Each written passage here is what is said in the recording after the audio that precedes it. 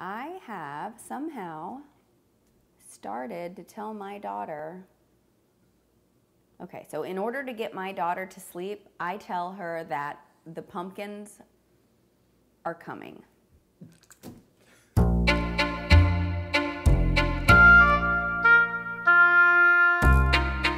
Why? Okay, Are so you here's terrorizing your daughter? Do you know how this started? She's gonna have a pumpkin phobia. Every year in October, she's gonna lose it. Okay, so you wanna know how it started? Do you know how it started? No. Can you imagine? Okay. No. So, she loves Cinderella. You know what I'm saying? There's a part in the movie and in the book where the fairy godmother changes a pumpkin into a carriage, and there's the line about